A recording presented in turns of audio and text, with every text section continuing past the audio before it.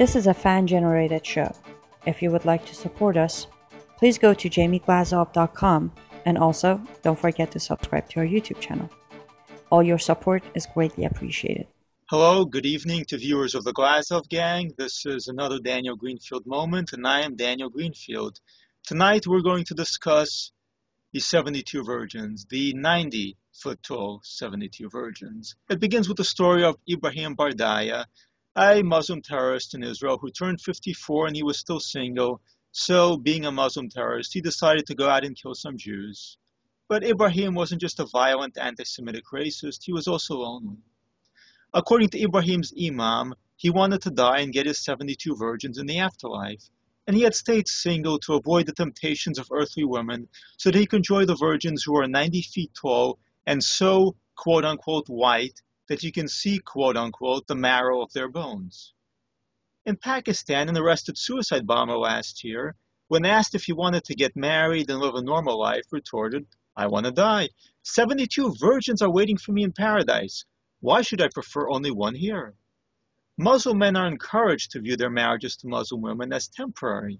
A hadith has the Huri virgin admonishing the Muslim wife, "Do not annoy him, may Allah ruin you. He is with you as a passing guest.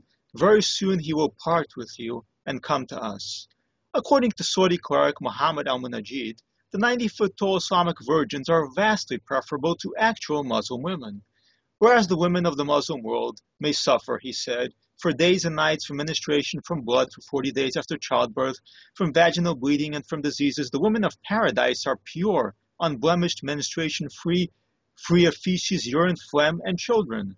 This is the Islamic understanding of the relationship between men and women. The ideal woman has no children, has no personality, and hardly even exists at all.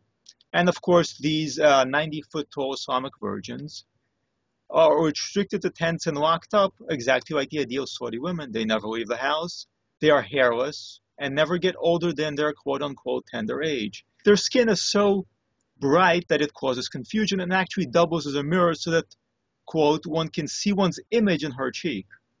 Unsurprisingly for a death cult, Islamic scholars appear to be obsessed with the bones of these giant women and assure jihadists that, quote, the marrow of the bones of their legs of their promised virgin brides will be seen through the bones and the flesh.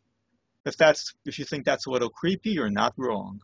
But now if you're keeping track, these are 90-foot-tall women with blindingly bright, transparent skin, visible bones, and no biological functions who stay locked up in the house all the time.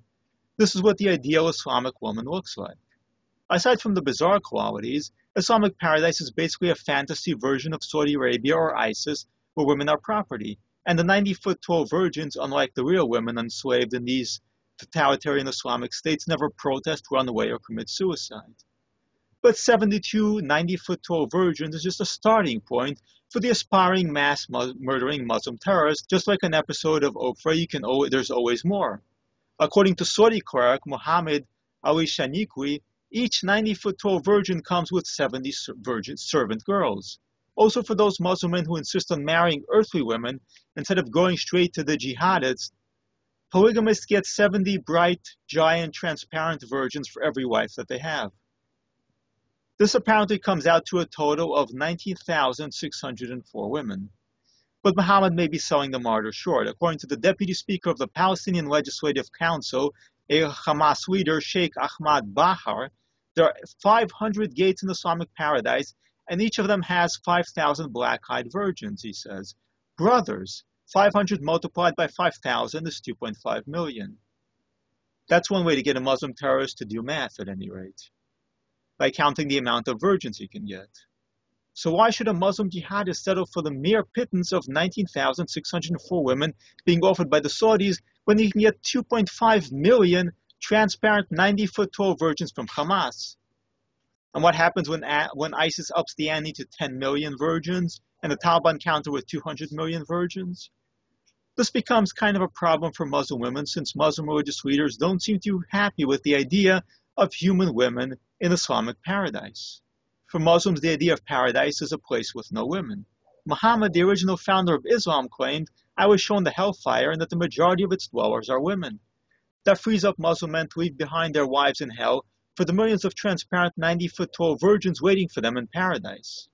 Imam Abu Muda of Dariji of Egypt elaborates that out of every 100 dwellers of hell, 30 are men and 70 are women. In other words, for every 3 men in hell, there are 7 women. Saudi Sheikh Yahya al-Yana reassures Muslim men worried that actual human women might ruin their paradise that there are not so many women in paradise, it is mostly men who enter paradise. Muhammad, the original one, urged his followers not to waste time thinking about their wives in paradise. By Allah, a man will have 100 virgins in a single morning, the notorious rapist vowed. Also, the Prophet of Islam assured his followers of the superiority of the virgins of tender age to human women. Each time he returns to one of them, he will find that she is a virgin again, not like the women in this world. Unlike Saudi Arabia, the Islamic State, there's no need for costly restoration surgery. Sheikh al-Jannah also urges Muslim men to stop thinking about human women and focus on the virgins. Where are you, lovers of women, he asks. Where are you desire these virgins? How many people have lost their promised virgins for the sake of one unveiled woman, he exhorts.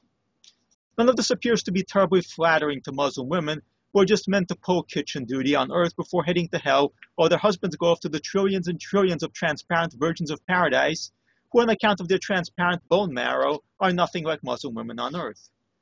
Still, some Muslim women from this world have tried to get to paradise the hard way by murdering non-Muslims to meet the Muslim men who have gone chasing after the 90-foot virgins. 2 female Muslim terrorists in Israel claimed that they carried out an attack so that they could die and meet the many handsome male terrorists whose pictures Hamas and Fatah show off after each terrorist attack.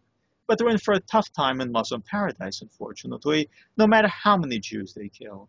On reaching Islamic paradise, they would not only have to compete for attention with the 90-foot tall virgins with mirror-bright skins, who might accidentally step on them and squash them, but the more handsome Muslim martyrs are only there because they obeyed the instruction of Islamic preachers to stop, quote-unquote, chasing the women of this world who occasionally are so immodest as to leave their tents to go grocery shopping. And a differing hadith suggests that instead of getting 72, 19,604, 2.5 million giant 90-foot tall virgins, Muslims only get 2.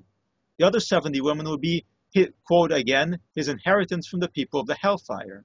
In plain English, that means men who go to hell will have their wives and daughters passed along to Muslim men in paradise.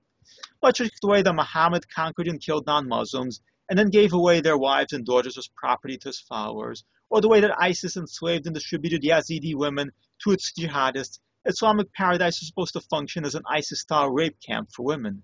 If Islamic paradise were a real place, the women who reached it would find themselves distributed to jihadists in much the same way that the Muslim runaway teenage girls who joined ISIS were.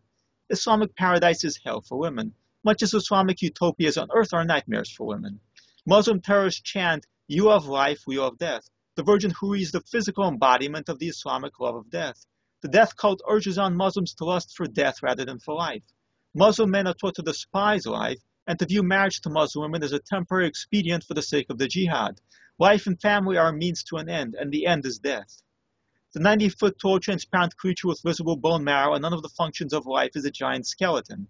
The love that Muslim terrorists have for these virgins is a love for death. ISIS is recreating the Islamic paradise on earth by capturing and handing out girls of tender age to the jihadists. It forces them to take contraceptives and conducts forced abortions, so that like the 72 virgins, the captured girls will never actually have children. It even conducts reconstruction surgery after the rapes, so their victims will more closely resemble the promised Mohammedan eternal virgins of Islamic paradise. The Islamic State isn't just Islamic, it's a hellish attempt to create an Islamic heaven on earth. If you found this broadcast interesting, please subscribe to the YouTube channel for the Glazov Gang and visit the Glazov Gang online, and help support the Glazov Gang to sponsor more episodes like this. Thank you and have a good night.